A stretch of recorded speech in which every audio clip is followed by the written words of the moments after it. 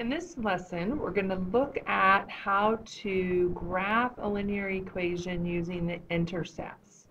And I also want to make sure that, or in order to be able to do that, we have to know the steps to finding the intercepts from an equation. So first of all, let's talk about, make sure your essential question is written down and your notebook is set up. And let's talk about intercepts. Hopefully we remember that intercept, or we know that intercept means to cross through. So an x-intercept is where the graph crosses the x-axis. And so on this graph up here, this right here would be my x-intercept. Now, really important to know about the x-intercept. We know that what value is always 0. At this point, no matter where it is, what value is always 0? It is the y value. So any x-intercept, we're going to have an x value, and then the y value would be 0. But for the y-intercept, that is obviously where the graph crosses the y-axis. So right here, and I meant to label this. This is our y-intercept. And at the y-intercept, what value is always 0?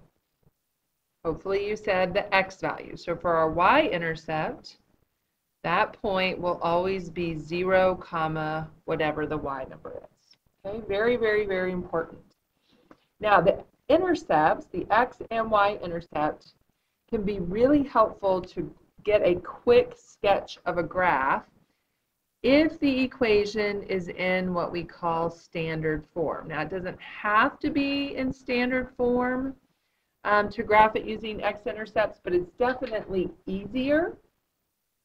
Standard form of a linear equation is ax plus by equals c. X and y are on the same side. A, b, and c are numbers. So far, all we've talked about is slope-intercept form, and this is another form of our linear equation that we need to be familiar with. Okay, so if we're going to graph this using our x and y intercept, the first thing we have to be able to do is find those intercepts. So to find, here's our equation. Standard form, x and y are on the same side. To find our x-intercept, we're going to plug in what for y? What do we know about the x-intercept? The y value is always what? 0. So we're going to plug in 0 for y, and we're going to solve our equation for x. So I'm going to to find my x-intercept, I'm going to take my equation. I'm going to replace the y with 0, and now I'm just going to solve it. Basically what happens is this becomes 0, so you could almost just cover it up because it's 0. 4x equals 12, and so my x-intercept is 3.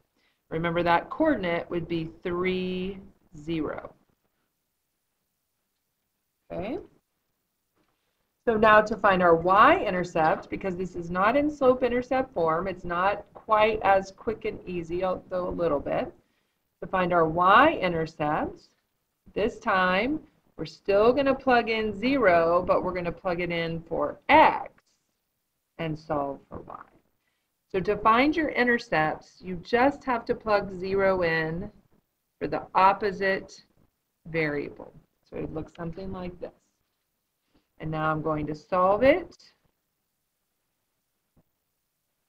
Okay.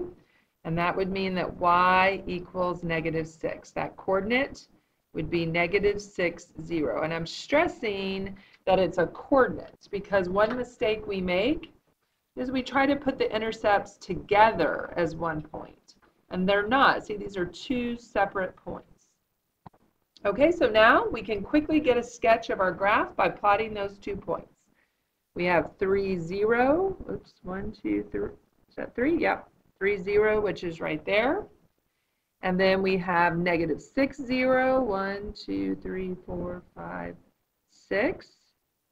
And then we draw our linear line. So it's not a perfect, I mean, that is an accurate graph. Sometimes we need the slope to help us graph and get a few more points so we can read it better. But that definitely gives us a quick sketch and picture of our graph. And that's it. That's how you graph with your intercepts. I want to look at one more equation together on just finding the intercepts to make sure we're clear on that.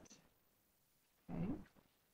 So remember, to find our x-intercept, we're going to plug 0 in for y. So 3x plus 2 times 0 equals negative 24. So basically that's going away. We get 3x equals negative 24.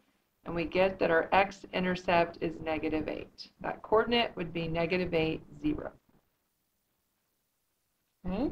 And then for our y-intercept, and again, I'm just kind of drawing these lines to make sure we know these are 2 separate things.